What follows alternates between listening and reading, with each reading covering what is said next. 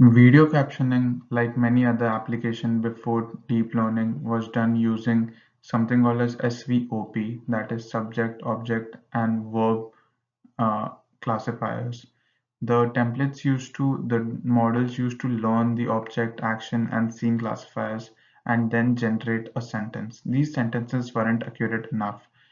Since the introduction of deep learning, this has been revolutionized and changed a lot. But there are few limitations to using video captioning using deep learning as well.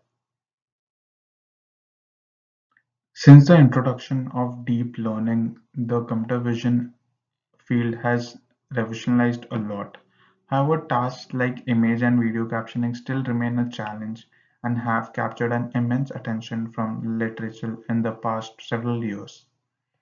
The nature of a video stream with high temporal dependencies, multiple scenes in a complex video, and diverse kinds of objects and actions make captioning very tough. Yet, despite these factors, many architectures and methods have been proposed which substantially push forward research in video description. Building upon those successes, this thesis work proposes an architecture which can automatically generate caption for videos. So as we can see in the two figures, one is an image, the other one is a video. So image description is still easier as we can just recognize all, we just have to learn about one frame. A video description is tougher because a video is many frames of images. So we need to remember the previous frames to determine what is the action which is taking place, which should be described by the system. Recognition and description of images and videos is a fundamental challenge of computer vision, but dramatic progress has been achieved by supervised convolutional neural networks (CNN) models on image recognition tasks, and a number of extensions to process videos have been recently proposed. Ideally, a video model should allow processing of variable length input sequences and also provide for variable length outputs as well, including generation of full-length sentence descriptions that go beyond conventional one versus all prediction tasks. In this project, we use a long-term recurrent convolutional networks (LRCNs), a class of architectures for visual recognition and description which combines convolutional layers and long-range temporal recursion and is end-to-end trainable. So this is the basic architecture of the system where a video is been given as an input to the CNN, which takes the video frame by frame and extracts features from it and gives it to the LSTM, which does sequential learning and gives the output, which is a sentence which describes the video.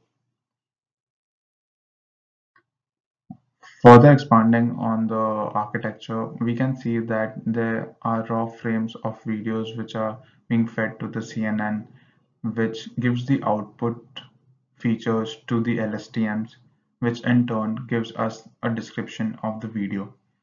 The CNN can be used for RGB frames or optical flow images, and the system has been implemented on both, and both of them give varied results on different datasets. As we can see in this figure that a person is talking on the phone. That video has been fed to the CNN. The CNN extracts the features and gives it to the LSTM. The first part of the process is encoding. The features are encoded, and then the second part is decoding the features to a sentence. The video is decoded and the description is given, that is a man is talking. So datasets usually contains pair of video clip and the corresponding ground truth sentences. That is what is the actual description of the video. The dataset size, properties, and volume attributes of the dataset have been summarized in the next slide. The MSVD dataset contains around 1970 YouTube snippets collected on Amazon Mechanical Turk by requesting employers to pick short clips depicting a single activity. There are roughly 40 available English captions per video, and the standard split of MSVD dataset is 1,200 videos for training, 100 for validation, and 670 for testing. MSVD tried to collect videos that could be understood regardless of annotator's linguistic or cultural background. Duration of each clip is around 10 seconds. So here is the description of one of the videos. BOS indicates beginning of sentence, EOS indicates end of sentence. So there can be many description for the same videos, as many people can describe it with different ways. So hence the dataset tries to cover all possible captions for one video. And here is the continuation of the same dataset from the previous slide. Let's see the basic design consideration of the system. The dataset is divided into two sets, that is training dataset and testing dataset. The training dataset is trained and then fed to the LRCN, whereas the uncaptioned dataset is used for testing, which is fed to the system later and checks how accurate does the system give an output for that video. The user can also upload any video to this model and get an output caption for the video. It is also beneficial for visually impaired users because of audio conversion. They can watch the movies or clips and understand what's happening in the clips without having vision. Talking about code execution, the system is pre-trained using the MSVD dataset. The extraction of features for the different videos in the dataset and the testing of these videos is done by the system. We have implemented a GUI to make it easy for the users to upload videos and test the caption for those videos. Let's go ahead and see the execution of the code. So now we start the Django server by the terminal. We type python manage.py run server and we press enter. So this will start the Django server. It first checks for error if there is any error in the code, and it takes some time, so I'll just skip to the part where it has finished executing and it has started. Now as you can see, the Django server is on and it started on the local host. We'll open the local host. It opened in a browser. So this is the UI of the code, and as we can see, there are few videos with captions. These are the videos which I tried already. So we can see the dashboard. We can see an upload option where we can go and upload the videos, upload new videos. So now we'll go to upload. Now, so this we can upload the local files. So we already have a testing data set of YouTube clips which we'll use. We'll click on browse. So now this is the data set. It's a testing data set. So we can just pick any video at random. So we'll pick, let's say this or this video. Okay, so now we'll click on submit and the video will, okay, I didn't, yeah. So now the video has started uploading. Now it redirects to the dashboard. It says processing because the processing is going on in the backend. We can see that on the terminal. So we move to the terminal. Here we can see the shape of frame. So this describes the frames of the videos, and we take only 80 frames. So if the frames are not exactly 80, then we append extra frames as well. And now we are capturing 16 features at a time, and the execution is done. And now we'll refresh this page and we can see the caption here. Now let's click on view video and see if the caption is accurate. We'll click on view video and we will play this video. We can see the caption here as well. A man and woman are playing a board game. Okay, so the caption is accurate. They are actually playing a board game, so it was 100% right. Okay, so now we'll try another video. We'll go back to upload. We'll select a video at random again. So now let's select this video and submit. So now the video is being uploaded and it will redirect us to the dashboard. Once the video is done uploading, that means the testing has started. Now we can see it's being processed. We'll move back to the terminal to see the execution in the backend. So now as we can see, it's the same thing again, shape of frames captured 80 frames, and then it will start appending features. As you can see, the shape of frames is different for this video. It has 90 frames. It has started appending features. I'll just fast forward this part because it takes some time. It takes around 2 minutes for small videos. And now we can okay, now the caption is ready, so we refresh this page and now we can see a boy is talking. Now we'll click on view video to see what the video is. We'll play the video. So the boy is talking, or I guess shouting as well. So a boy is talking is accurate but is not 100% accurate, so it's still like 80% accurate. Now we'll try another video. We'll upload a new video. Let's upload another video at random. We'll go to we'll select this video. Okay, submit.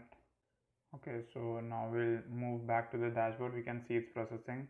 We'll see the terminal again to see the execution of the backend. And as we can see, the shape of frames is 120 this time.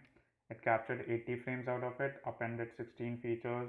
It will keep on appending 16 features. It's extracting the features basically. And now after the extract, I'll just fast forward this part as well.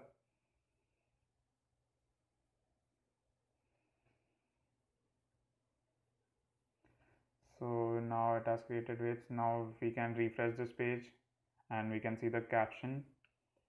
So after refreshing, a woman is slicing a potato. We'll click on view video, and when we play the video, let's see what it is about.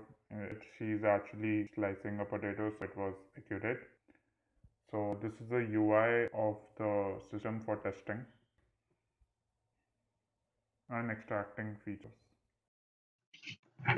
Let's talk about the evaluation of the system on different data sets. So the YouTube dataset, that is the MSVD dataset, which was used for training, gives a very high Meteor score.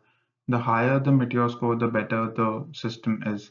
So we get a 29.8 Meteor score on using a system with RGB plus flow optical images. When we only use RGB images, we get 29.2% Meteor score. When we use a randomized, that is either RGB or flow, we get 28.2 percentage Meteor score. That means a system is better when it is assigned a specific type of optical image.